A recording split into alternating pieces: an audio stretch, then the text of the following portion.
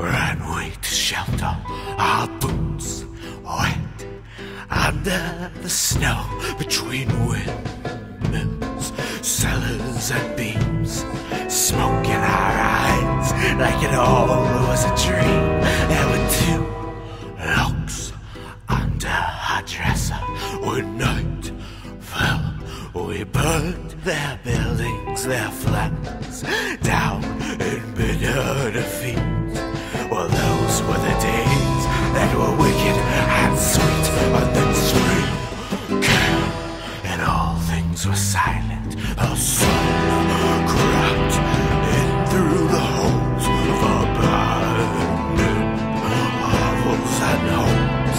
Well, we were so free, with no lives of our own. Now the clock ticks, and I'm bored by the beauty, and the page turns, and I'm sick of your smiles, and the wax drips, and you no longer move me, and the ink burns, but you no longer suit me. But I'm still afraid of those halogen eyes.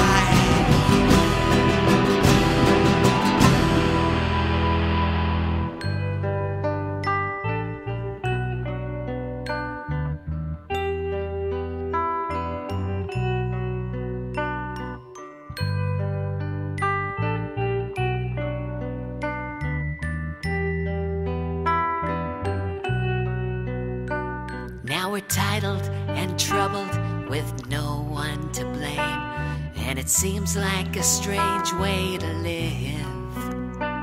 Oh, I've heard the sermon, and I've heard the name, and there's some things I cannot forgive.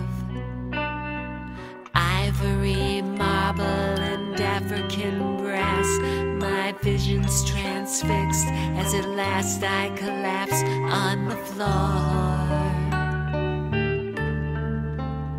Oh, the grey lords stepped out from their shadows, their fields dry, drunk in the harbour. They danced bare on the fisherman's pier, while I merely stared at your great chandelier. For it's your voice that circles around me, your lace and your linen that keep me concealed from the red hands and the ebonies in this burned out apartment while time disappears. Now the clock ticks, and I'm bored by your beauty, and the page turns, and I'm sick of your smiles, and the wax drips, and you no longer move me, and the wick burns, and you no longer suit me. But I'm still afraid of those halogen eyes.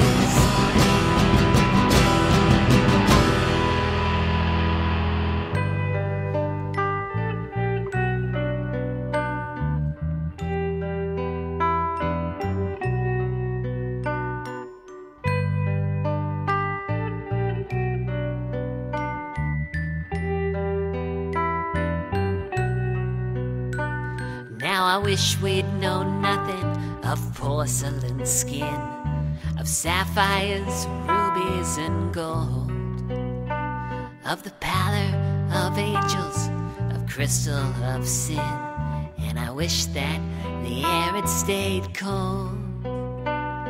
But why look away? There's no shame feeling small when the men at the door and the clock on the wall have us lined up and torn down and measured out all.